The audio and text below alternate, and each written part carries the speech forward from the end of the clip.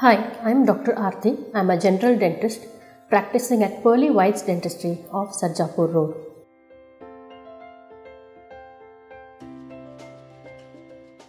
So when a tooth is extracted, the extraction site is filled up with blood. This blood clots over time and it forms the meshwork over which the bone is deposited. In case of a dry socket, the main problem arises from the dislodgment of the blood clot from the tooth socket. Once the clot is dislodged, this leaves behind the raw bone beneath the socket.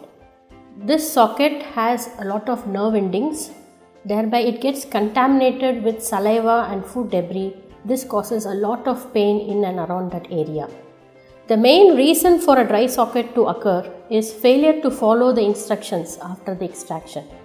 These mainly include avoiding of rinsing or spitting and forcible gargling following an extraction. The usage of straw for drinking beverages is usually not recommended after an extraction.